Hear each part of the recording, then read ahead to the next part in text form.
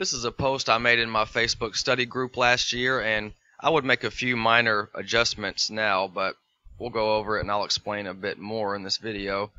Alright, Lucifer equals Prometheus equals Enki equals Enoch equals any deity or person who helps mankind by bringing them knowledge, wisdom, technology, etc. Could also be compared to the serpent in the Garden of Eden story in the Bible. God didn't want the humans to have knowledge, but the serpent knew that they needed to become conscious in order to have free will. Lucifer is not the devil and is simply a word used to describe light. Originally in Roman mythology, Lucifer was a title meaning light bearer or the morning star, which is Venus, the brightest and first visible star, planet, in the sky in the morning. Lucifer is also related to the Greek word phosphorus, also meaning light bringer, and not coincidentally, phosphorus is used to start fires, like the heads of a match, which are made from the element. According to the myth of Prometheus, he was the creator of mankind and was in a major dispute with Zeus for teaching humans advanced skills like math, astronomy, navigation, metallurgy, etc. In return, Zeus hid the secret of fire, so Prometheus snuck up to Mount Olympus, lit a torch with the sun, and smuggled it back to give it to man. This, along with other events, led to the eventual opening of Pandora's box, which plagued mankind with all of its current problems. Alright, here is a piece of artwork showing Prometheus holding the torch up to the sky, getting ready to bring it back down to man. Here's some comparisons between Prometheus and Lucifer. They were both blessed with great intelligence, saw great potential in mankind, both defied their God's authority. Prometheus was called the fire bringer, Lucifer was called the light bringer. Both were severely punished by their gods, and humanity both suffered the wrath of their gods because of these figures' actions. Which basically means that, through the process of Lucifer, Prometheus, or any of the others bringing this consciousness or this knowledge to mankind, eventually they misused the knowledge, and it led to all the things that eventually caused God to flood the earth, or any of the things that the other cultures talk about their gods did to punish the humans. Alright, so here's another one. Lucifer means light bearer and morning star. In pre-Christian mythology, he is called Shehar, Hellel, and Eosphorus, or dawn bearer. He is not the fallen angel or a name for the devil, but the morning aspect of the planet Venus. Venus is also personified as a goddess called Aphrodite in Greek. There is no need to fear Lucifer/Venus. Okay, now this image of Prometheus here reminds me of a couple other things I'll show you. The first here is this Columbia Movies Company's logo, and you just saw on that last image I showed you, it said that Lucifer was also compared to Aphrodite or Venus. So this is the female version, and what else does this look exactly alike? The Statue of Liberty. Now this will get off into all kind of conspiracy stuff, and I'm not going to get into that here, but you can research it more, or you can infer what you want to from all this.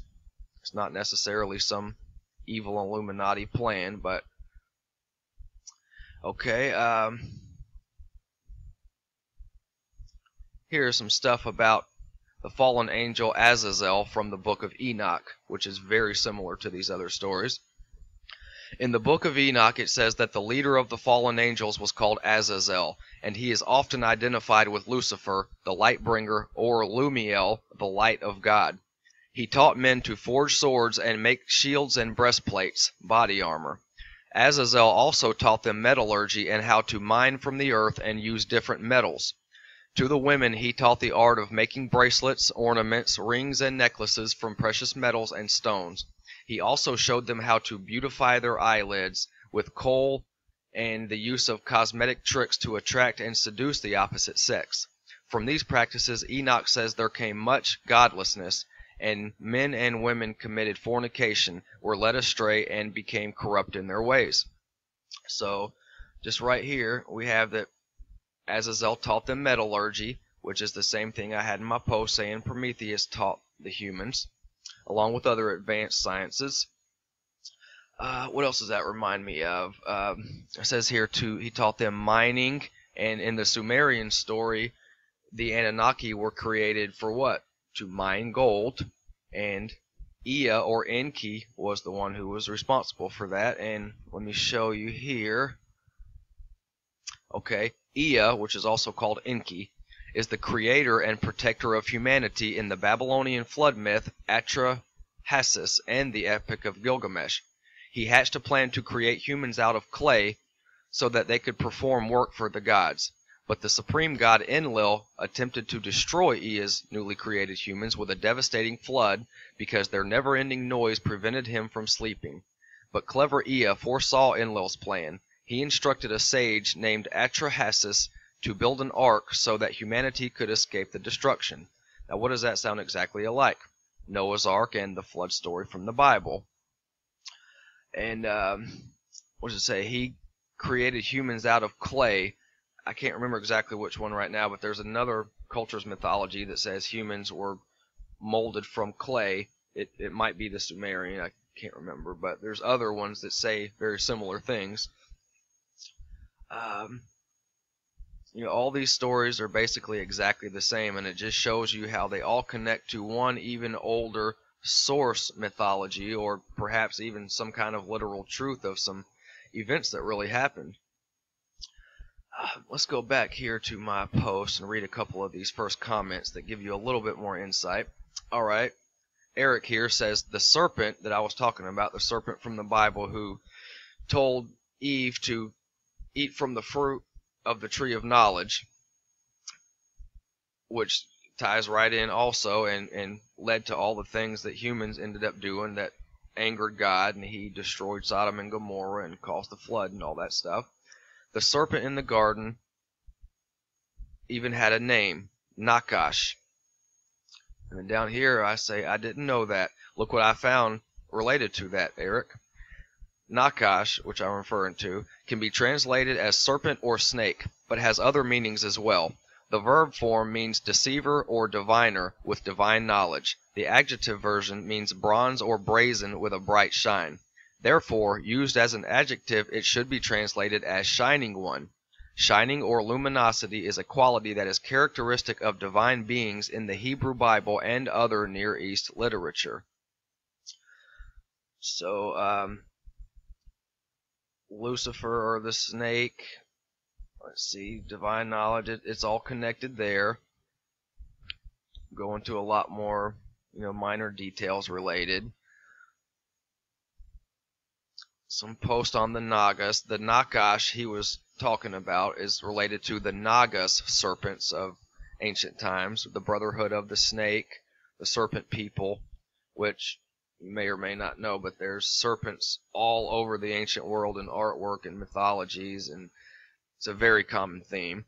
My friend Corinne, she makes a post linking Lucifer to Diana, which ties in with this Columbia Movies logo here and the Statue of Liberty. Excuse me.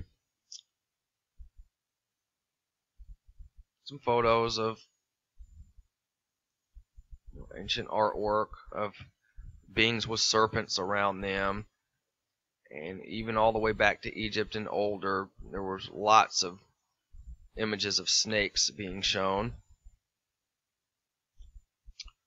So yeah, this just shows you how it's all tied in together.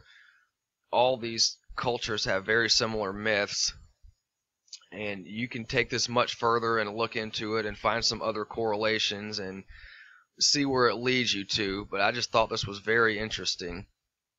And one last thing here, where I say that it's from the Greek word phosphorus, which is an element which is used to start fires.